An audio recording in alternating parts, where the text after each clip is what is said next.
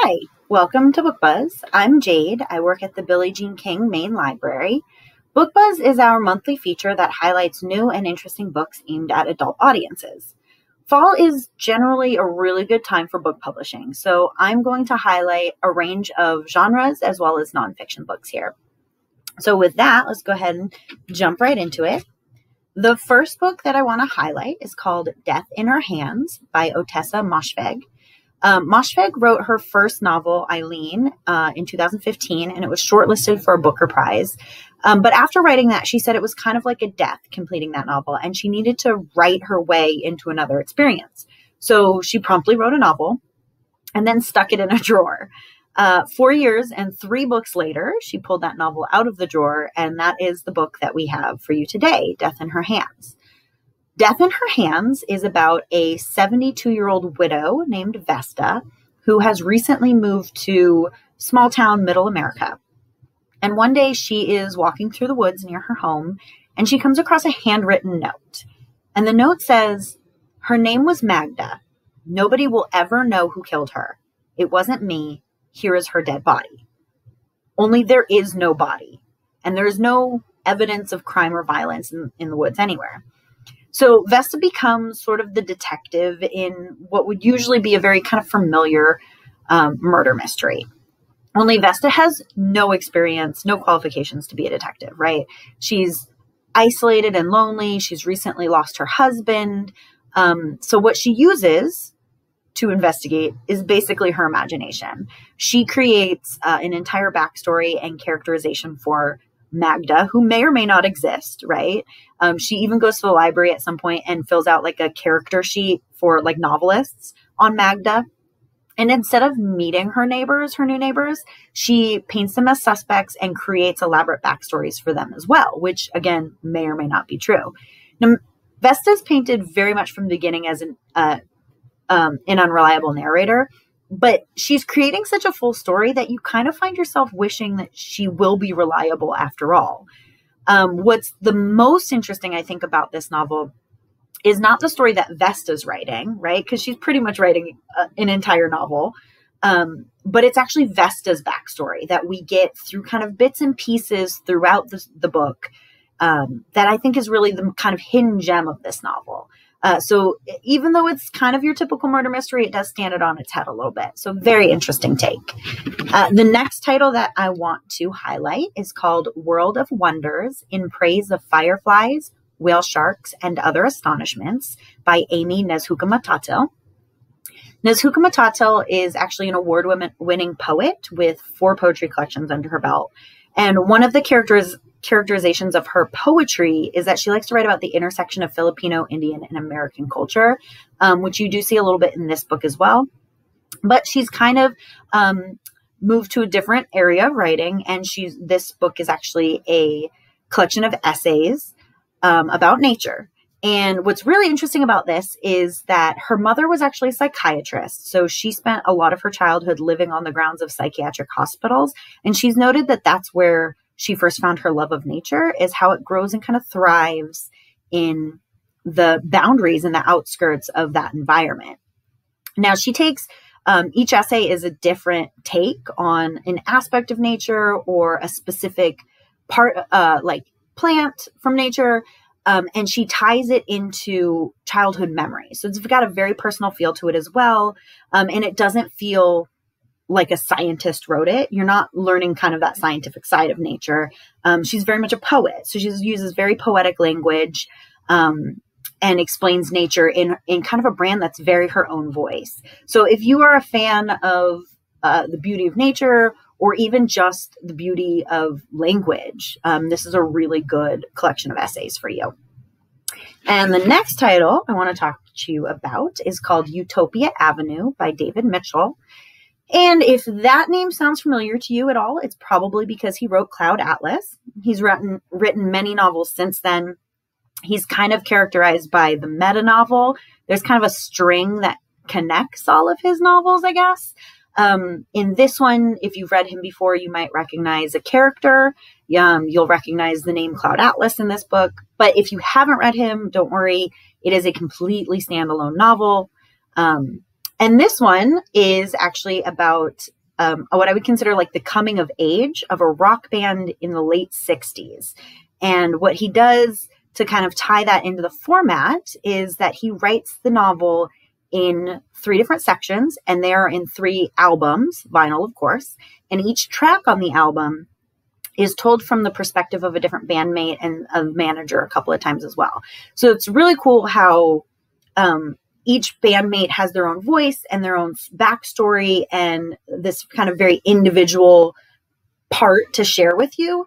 But the layering of all of those stories and characters is what creates what I would consider the main character of this novel, which is the rock band itself, whose name is Utopia Avenue.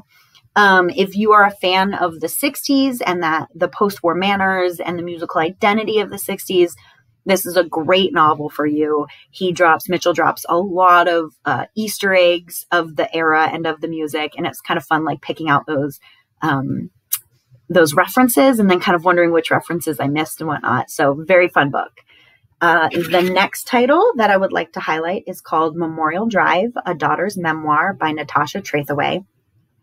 Trethewey is a Pulitzer Prize winning poet, actually, and she had a very defining event in her childhood.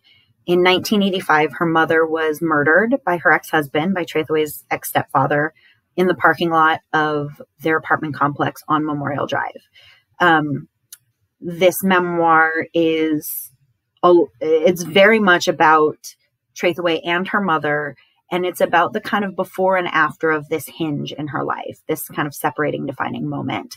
And so you do see it from the eyes of the child that she was in very abusive environment, and her mother and her trying to escape from it and find some form of freedom. But then it's also from the eyes of the adult Trethewey.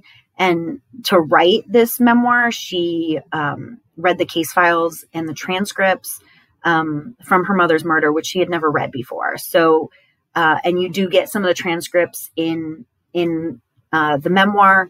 It is a heartbreaking read, obviously, but the way that she writes it and puts it all together makes it a little bit easier to digest, and definitely worth reading.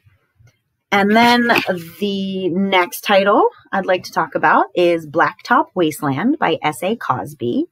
And this novel follows Beauregard Bug Montage, who is a loving father, a faithful husband, and an honest mechanic. But he has a criminal past, and in some circles, he's considered the best driver. But he's come into some hard times in his life. He's got bills piling up. There's a new car shop down the street that's really cut back on his clients. And the straw that kind of breaks the camel's back on this one is that his daughter comes to him and tells him that she's going to go ahead and pass on college because it's too expensive. And then shortly after that, he is offered a job robbing a jewelry store, which would pretty much set him up. And allow him to send his daughter to college. So this book is marketed as a crime novel, and it is a crime novel. Cosby understands the anatomy of crime very well and writes about it very well. But Cosby also understands the anatomy of racial tension in America. And I really think this is the star of the novel here. It's the how and the why of why race and crime intersect in America. So it makes this a very timely novel. Cosby does an amazing job. And I highly suggest this one. And then the last title that I would like to talk about is The 99% Invisible City, A Field Guide to the Hidden World of Everyday Design by Roman Mars. Mars is a radio producer, and he's the host of a radio show and a podcast called The 99% Invisible City. It was a podcast and radio show first. He was also a TED Talk he had a TED Talk on the main stage, and he's still the most popular TED Talk on the subject of design. He was also kind of on the forefront of crowdfunding for his podcast consortiums and some of his radio shows. He is to this day the most funded journalist on Kickstarter. And so the podcast on the 99% Invisible City is hugely successful and very popular. And this book is kind of a compendium to that. And what it does is it takes a look at specifically urban landscapes with new eyes, and it holds a magnifying glass up to the things that we look at every day, but we don't really see. So this includes like power grids, drinking fountains, the dancing inflatables at car dealerships, the weird graffiti on sidewalks. He looks at the design aspect of it, the history aspect of it. And these are sometimes there are things that they're looking at that you might not know that it does anything at all. And he's going to explain the history, the reason for it, and the design behind it. Each item is really well researched, has great details. It includes these really great line drawings to give kind of that visual aspect, but it really will have you looking at your backyard completely differently. So that will wrap us up for Book Buzz for the month of October. I went ahead and tagged in the library's catalog all of these books under Book Buzz 1020. So you can go to the library's catalog and just search for that term, and it will show you all the formats that these titles are available in. Many of them come in digital formats and audio formats as well. And even though we aren't open to the public quite yet, we are offering LBPL to go services at 7 locations. So you can go ahead and place a hold on any of these items, and we'll let you know when it's available. And then all you have to do is make an appointment to schedule a pickup. And you can do that now from your notification email or directly from our website. So we've made it as easy as we could. If you are interested in more online programming from the library, be sure to check out online library events on the homepage of our website. There's something for everyone and all age groups. So with that, take care, and we will see you next month for November's Book Buzz.